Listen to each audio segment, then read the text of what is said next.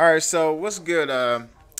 Wack 100 is giving an update on DJ K Slay. Now, about a few months ago, back in January, it was a report that he was in the hospital, and people kind of jumped the gun and said that he had checked out. Now, he was suffering from what was going on in the entire country for the last 2 years, and that's what put him in the hospital at the time. But at this particular time, Wack 100 is back reporting that DJ K Slay at hold on, I'm messing this up right here, but yeah, DJ K Slay is actually been checked out, man. Now I'm not for sure the nature of what was going on with him, or what the issues was that he was having or not, but at this point, man, he was responsible for breaking a lot of artists. Like, I know he actually was one of the people who put Papoose on, and several other rappers.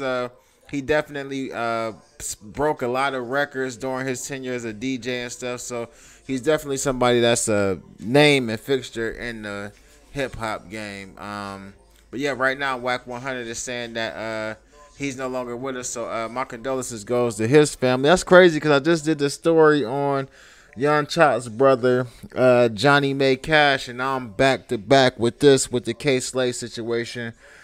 Yeah, it's crazy. I think that K Slay probably was one of the most respected, one of the more respected DJs. I know Funk Flexton kind of had his issues with people. DJ Cluden had his issues or whatever. I really ain't never heard about nobody pressing K Slay about nothing. You feel what I'm saying? So him and Wack had a close relationship. I remember there was an interview a few years back that Wack 100 has sat down inside the studio with him. They kind of mixed it up about a lot of things that Wack was doing in the game or whatever, but it wasn't, it was all respect. Even though it got heated, you could tell it was a mutual respect between the two.